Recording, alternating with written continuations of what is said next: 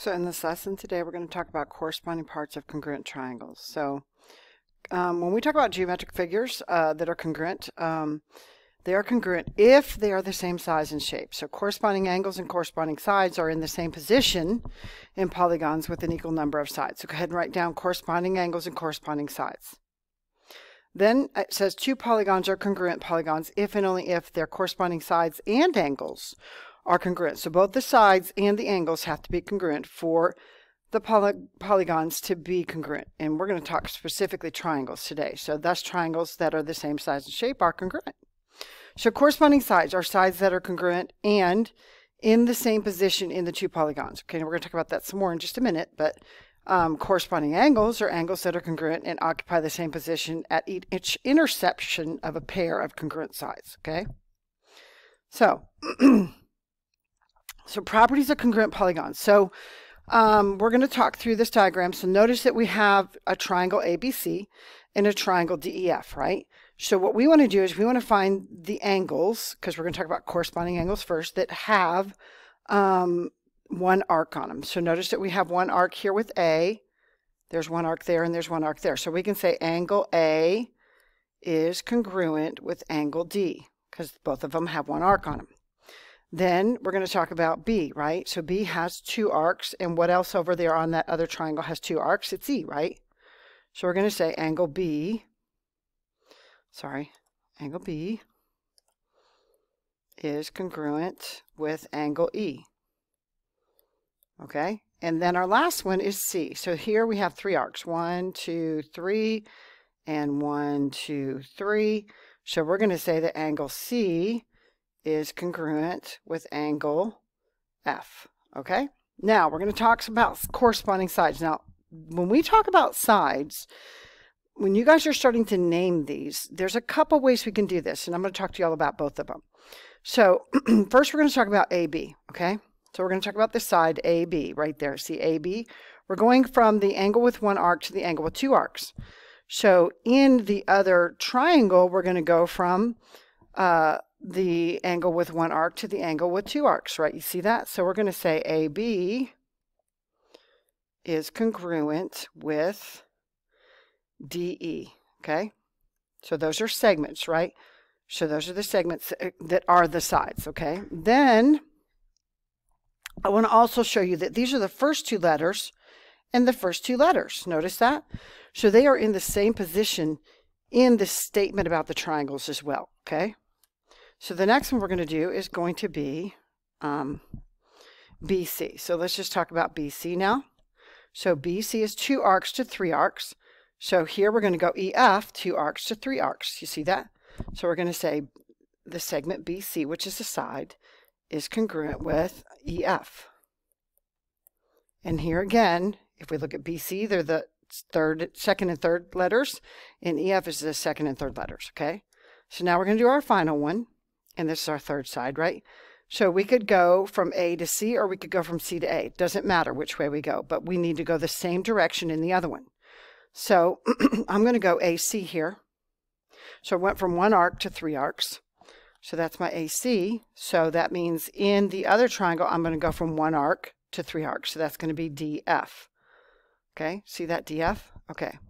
So here again, this time we went from first to last and from first to last. You see it? So when you are naming it, they got to be in the same order. Very, very, very important.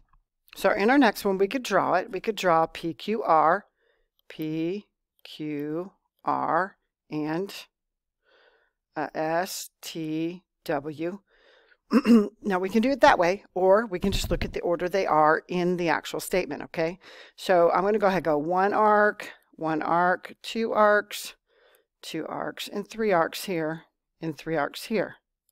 Now because I wrote them in the order they're in, I could say one tick, two ticks, three ticks, three ticks. Now this could help me with writing my corresponding part statements, right? So we could say angle P is congruent with angle, first letter, angle S, right? Then we could keep going and we could say angle Q up here is congruent with angle T. Again, middle letter.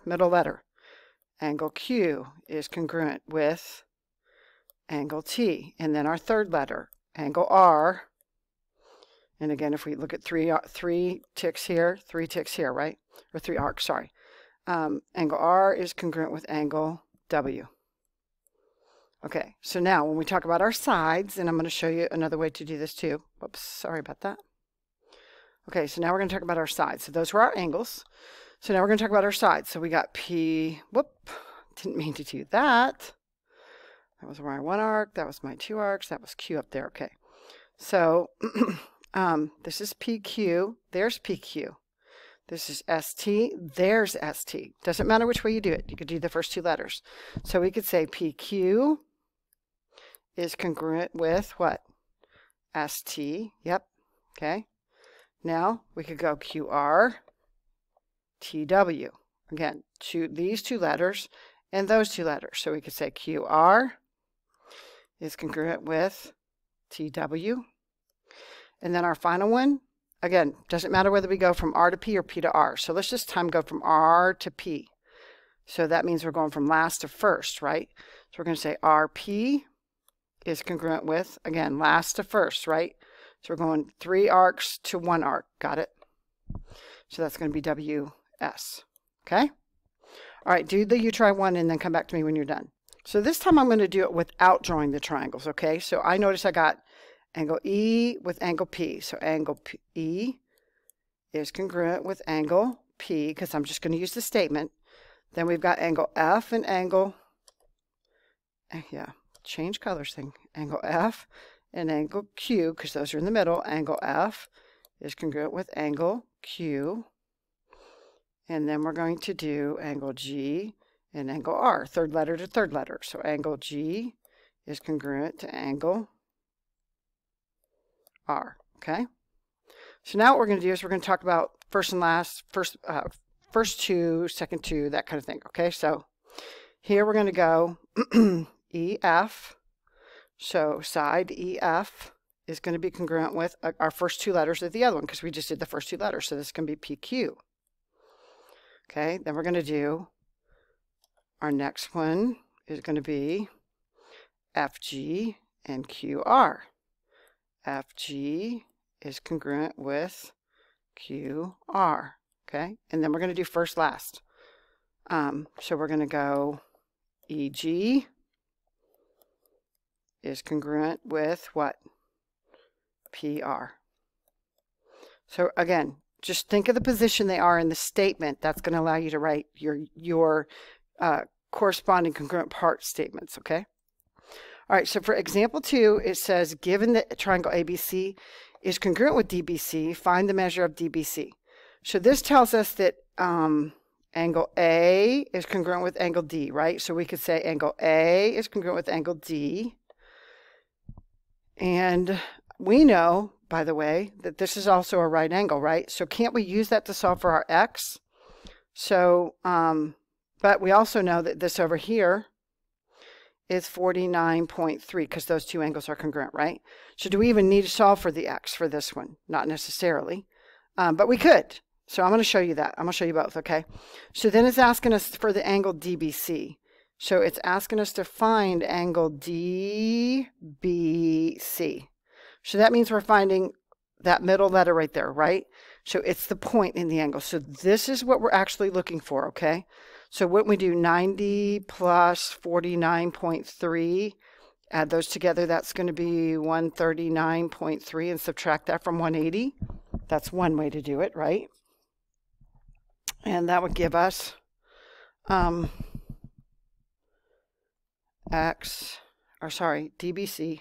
So that's going to be minus 139.3.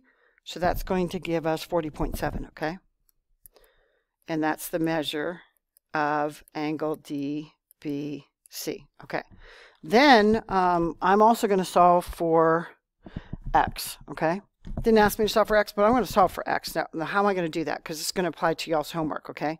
So this is a 90-degree angle, so isn't that going to be 90 is equal to 2x minus 16. We're going to add 16 to both sides. So that's going to give us 106 equals 2x. Divide both sides by 2. So that's going to be x is equal to 53. Okay? So here's our last problem. So it says that A is congruent to D again. So A is congruent to D. That we could tell that by looking at the drawing, can't we? And B is congruent with E. So this angle B up here is congruent with E. So that means this is 53 degrees because B is 53 degrees, right? So now can't we find F? We could find F, right? These two angles C and F are congruent, right? So can we go, remember, if we've used 90, we have 90 left. So we could say 90 minus 53.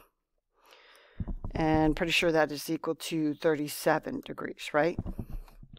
So the measure of angle F, that's equal to the measure of angle F, okay? And then we're also going to compare these sides. So I'm looking at AB, okay? So this is side AB right here, AB.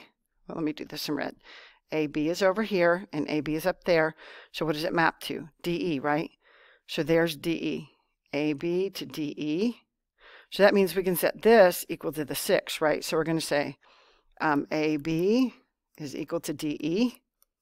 So 2x minus 2 is equal to 6. Add 2 to both sides. 2x equals what? 8, right? Add 2 to both sides. So, and then divide both sides by 2. So x is equal to 4. Oh, and then I had one more side that it asked us for. It asked us for BC. Well, again, look up here. BC is congruent with EF, right? So what was EF right here? It was 10, right? So isn't that going to be 10?